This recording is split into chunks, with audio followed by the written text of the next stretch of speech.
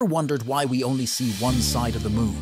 It's not magic, but a fascinating celestial dance, dictated by Earth's relentless gravitational pull. This tale begins billions of years ago when the moon spun freely.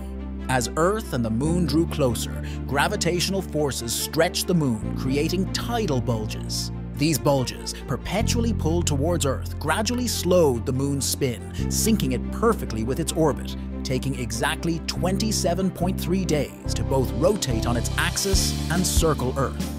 This synchronization, known as tidal locking, ensures that only the moon's near side greets us, hiding its far side in mystery forever.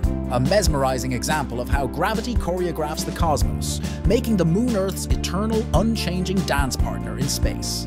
This intimate gravitational ballet reveals not just the power of gravity, but also the delicate balance of celestial mechanics that govern our very observation of the night sky.